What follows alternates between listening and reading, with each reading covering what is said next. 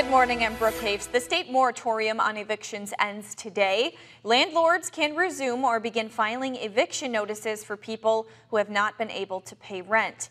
Housing advocates predict evictions could go from $2,300 a month in Milwaukee County to more than $40,000.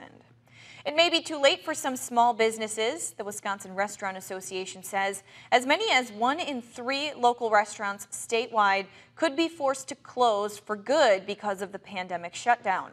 The Farmer's Wife in West Allis is one that's already made that decision. We are in what some call the 100 deadliest days to drive. AAA says it's the time between Memorial Day and Labor Day.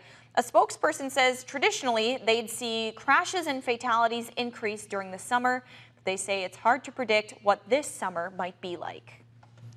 Okay, another day with some instability and a few of these scattered thunderstorms popping with the heating of the day, mainly in the afternoon hours. Now, the thing is, if you'd see one, it's kind of like yesterday where not everyone, first of all, sees it. And if you do, it just kind of passes on by. Maybe it brings you a downpour, a quick gust of wind.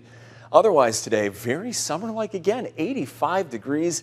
A chance of a few scattered storms. That wouldn't be an all-day thing. Much cooler lakeside, by the way. For tonight, 68, a mild night. A chance of an isolated storm. Most of the night's going to be quiet, and we'll keep the chance of a storm going for tomorrow. These aren't all-day rains, though Thursday looks like it could be a little bit rainier for us. All right, once Thursday passes, we are going to cool things down going into the weekend.